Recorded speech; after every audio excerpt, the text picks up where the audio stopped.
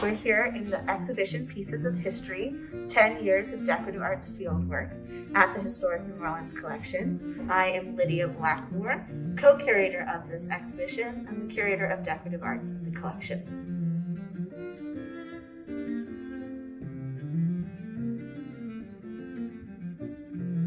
Today I'm going to talk about this big bed in the exhibition, which is the largest piece we have on display.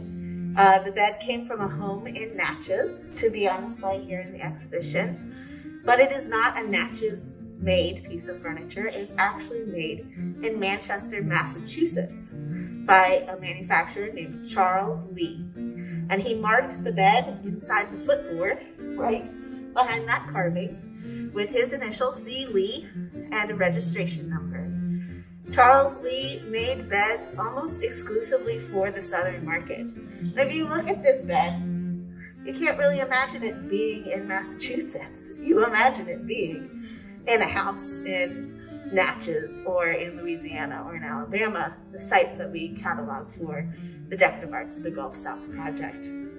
This type of bed is called a half teaster bed. It's about 9.5 feet tall. And it has all these wonderful little curly-Q carvings and posts and finials and things on it. And that's to make it a beautiful piece of furniture in the style of the time of the mid-19th century. But also this bed is a functional piece to hold mosquito netting over the sleeping people so that they were entirely surrounded by nets and couldn't be bit by mosquitoes. Because it's hot down here.